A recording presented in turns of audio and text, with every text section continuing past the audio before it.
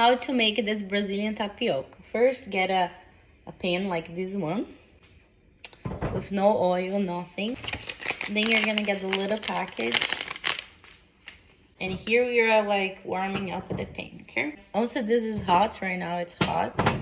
You will add the tapioca. You wanna do like, feel like all the gaps, like if you're making like a pancake, right? So we're trying to make this white kind of tortilla that's gonna look like a pancake, kind of. So you do that, spread everything, and then you're gonna wait for about 30 seconds. Yeah, it's very quick, it's that easy. So once you put the whole package, let's count 1, 2, 3, 4, 5. Do a little shake like that. Shake it a little bit like that. And you can even like use something to spread so it's even. So it's a little bit even.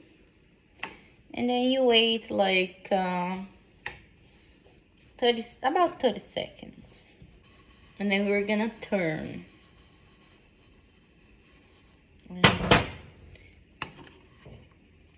They all like glued together, very, very quick.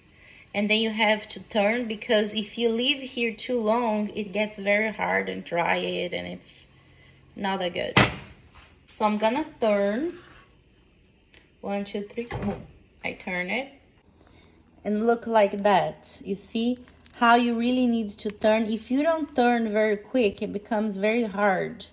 And then it's not that good, okay? So, and then you just leave here like about 10 seconds. And see if it's ready. Like, it's ready. If it's ready. If I leave here too long, it's going to be to dry it. That's not what we want. And then you can leave here still. Okay, I turned it off already, the heat. And now I'm gonna, you can eat like that. You can eat like that.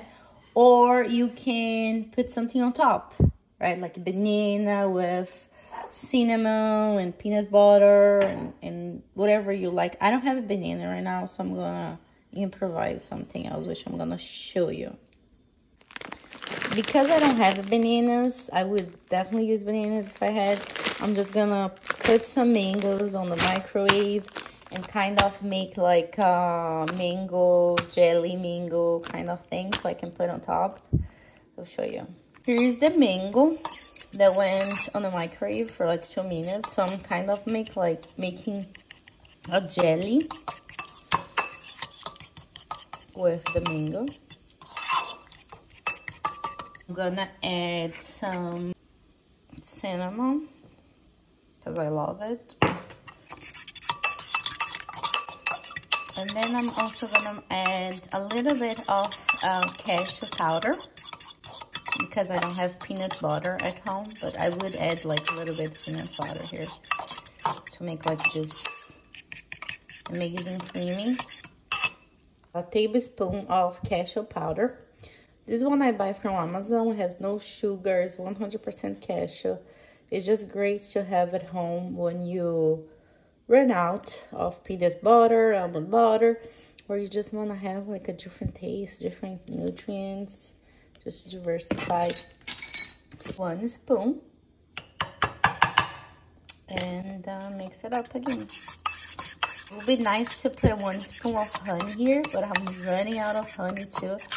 So I need to do the groceries and buy a couple things, but let me try. It does not need honey, actually. These frozen mangoes, organic, that I buy from Trader Joe's, they're very sweet. Sometimes they're not too sweet, but this time they are. They have 0 sugar added to it. It's only 1 ingredient, organic mango. So I just made here cream that's mango, my basic mango, with cashew powder and cinnamon, and it's amazing. So you just add the tapioca to the plate. See how it looks? It stayed a little bit too long, okay? It's supposed to be soft. so it's better if you take from the pan and put it on a plate as soon as it's done. I overcut. It needs to be like 30 seconds each side, baby. But it's okay. Now we're gonna add the mango cream here. Turns out to be really, really amazing. To make a little bit more healthier and fancy, you can add some walnuts or something else if you have at home. There you have the tapioca with mango cream, but you can also make it like a banana and whatever fruit you have at home, and will be amazing. And I'm eating that with 2 eggs.